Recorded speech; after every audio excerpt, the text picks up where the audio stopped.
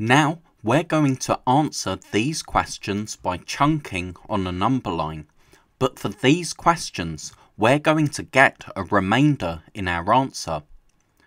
So for 97 divided by 3, because 97 is much bigger than 3, rather than counting up in steps of 3, we can count on our number line in steps of 10 times 3, so in steps of 30.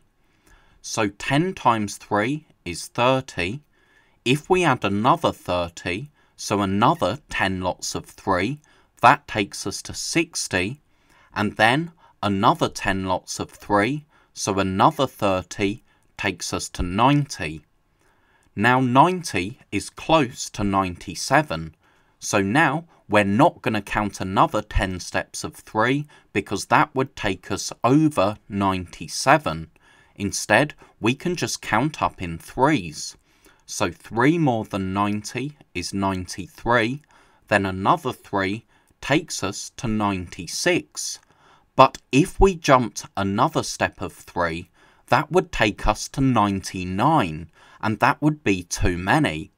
Now to get to 97 from 96, we just need one more. Not one more step of 3, but just an extra 1. So that extra 1 is our remainder.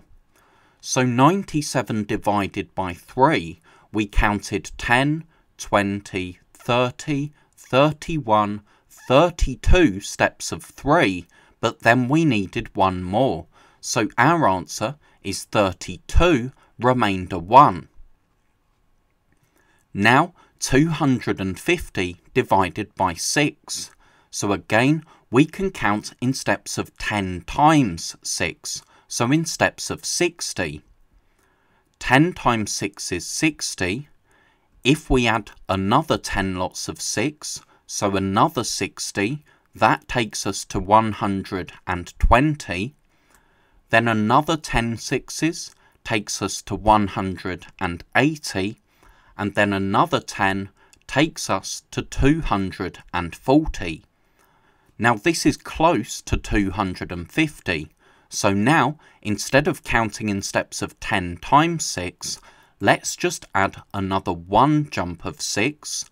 That takes us to 246. But if we jumped another 6, we would get to 252, but that would be too many. So from 246, to get to 250, we need to count on another 4.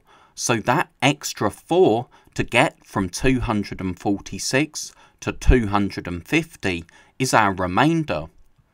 So 250 divided by 6, we counted 10, 20, 30, 40, 41 steps of 6, but then we needed another 4. So our answer is 41, remainder 4. Now 195 divided by 8. So we can start by counting in steps of 10 times 8, so in steps of 80. If we add another 10 steps of 8, so another 80, that takes us to 160. But then, from 160, if we jumped another 10 steps of 8, that would be 240, so that would be too many. So, from 160, we can now just jump in steps of 1 times 8. So adding another 8 takes us to 168. Then 168 plus 8 is 176, then another 8 takes us to 184, and another 8 takes us to 192. But we need to stop here, because if we jumped another 8, that would take us to 200, but that would be too many. So, from 192, how many do you need to count on to get to 195? Well, 195 is just 3 more than 192, so our remainder is 3.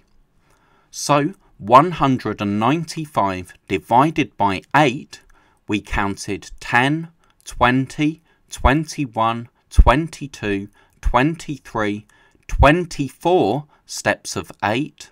Then we needed 3 more. So our answer is 24, remainder 3.